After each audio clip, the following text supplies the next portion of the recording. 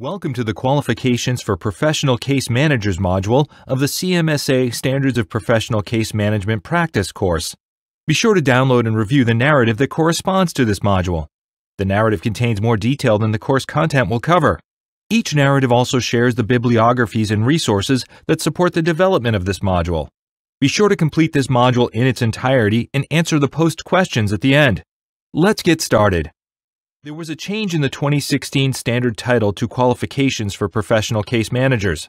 The professional case manager should maintain competence in her or his areas of practice by having one of the following: current, active, and unrestricted licensure or certification in a health or human services discipline that allows the professional to conduct an assessment independently as permitted within the scope of practice of the discipline.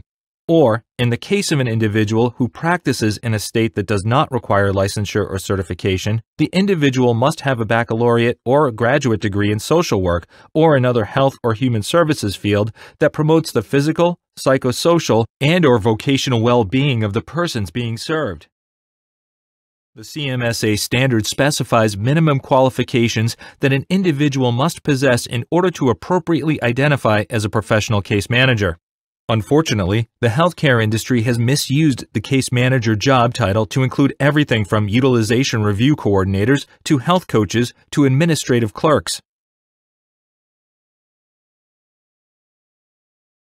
Title protection refers to allowable use of certain job titles. Specifically, it is unlawful for an individual to call himself or herself by a specific professional title without the requisite education and training for that title.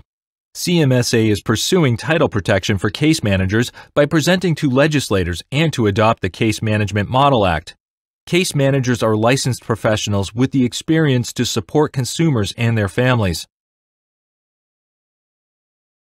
Why are education, experience, and expertise so critical to the professional practice of case management?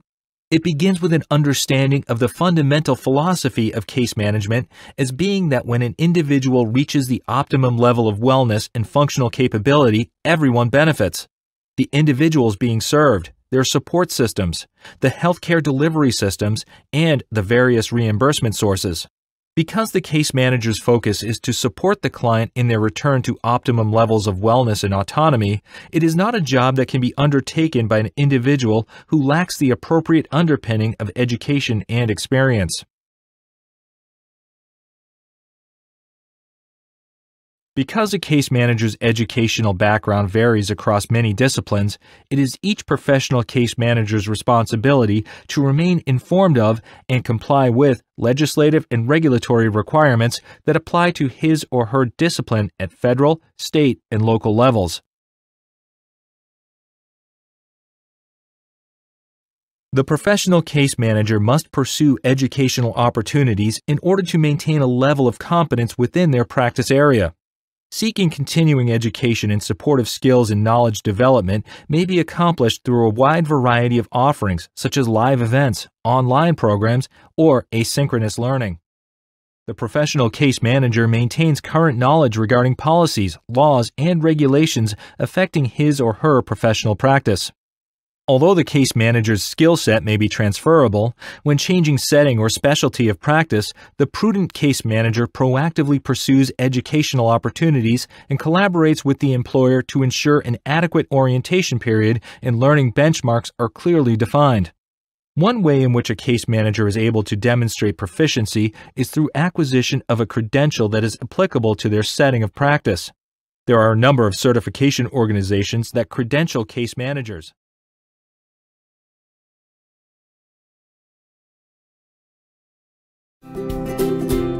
Sally Jensen will provide an overview of the Case Management Model Act. Hi, my name is Sally Jensen, and I am a case manager. I wanted to talk to you about the importance of title protection. Case Management Society of America is working diligently with legislators to get the Case Management Model Act enacted into legislation. Here are the reasons this is so important. Case managers are licensed professionals with the experience to support consumers and their families. Several professional groups, including CMSA, develop and maintain professional standards of practice, along with several nationally recognized certification bodies.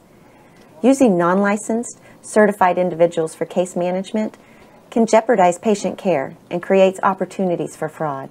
The Case Management Model Act addresses many of the key building blocks to improve clinical outcomes. The Model Act can be configured to be national in scope or more targeted to support a range of value-based purchasing initiatives. Case managers can serve as the linchpin on many initiatives, including collaborative care. By leveraging a wide range of resources and utilizing dynamic population health solutions, the Model Act creates a pathway to healthcare integration. Case management is one of the most effective solutions in healthcare and must become an integral part of medical management system. Please support the efforts of CMSA and title protection. This is your profession.